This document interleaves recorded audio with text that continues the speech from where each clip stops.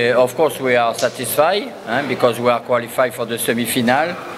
The FA Cup is one of our targets, and like I said to the player, I want to see Simba in one final this year and to win the final. So we have another step to play, but we are in a good way. We have played a very good match today, and we control the match. We play very well, and we score 3 times. So.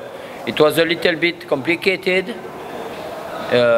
just 3 days after the match against Kaiser Chiefs. But like I say every time, I have with me a very committed player, and believe me, each time I told like this, but I'm very proud of their work, of their commitment, and I hope that we can reach our 2 targets this year.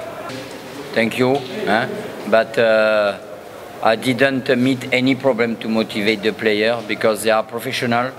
For sure, we are still now very sad after our elimination, but you know, to rebound, we need to win match, and we need to focus on our target, and it is what the player have done today, and like I say.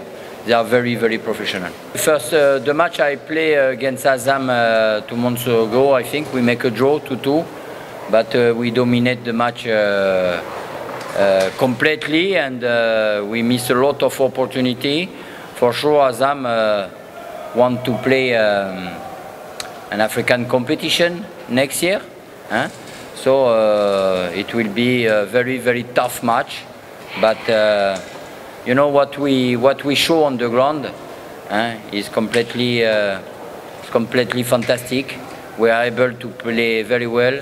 We are very solid. We are consistent, and for sure we need to continue like this because we never know in football what can happen. But this time Simba is a very great team.